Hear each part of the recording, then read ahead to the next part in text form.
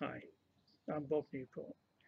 I give science talks to the Canterbury branch of the U3A. I have done for several years now, but of course we can't do that in person now. It's a shame. But what I'm going to try and do through YouTube is to take you around the house and maybe illustrate some topics in physics using household items.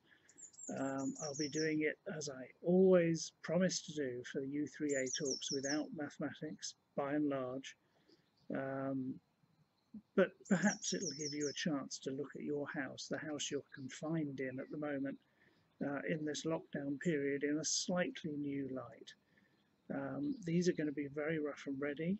I'm not going to get into fancy post-production editing. There's going to be no green screens or any CGI or anything fancy at all. So during these, you can be absolutely certain that I'll make mistakes, I'll miss things out, I'll stumble over my words, I'll do horrendous things, and I'm just not going to worry about it. And I hope you'll take them in that spirit as well. Um, these are going to be all just a few minutes long, nothing, I'm hoping, longer than about 10 minutes. And I've got a list of 12 or maybe even 20 topics that I think I can do in this way. I may add to them, I may scrub some of them if they don't work out well.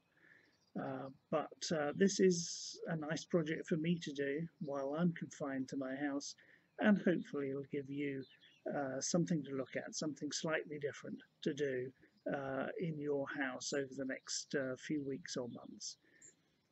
Anyway, I think that's enough for now. As I say, these are primarily made for Canterbury's branch of the U3A, but of course it's on YouTube, so who knows? Maybe other people will find them fun as well.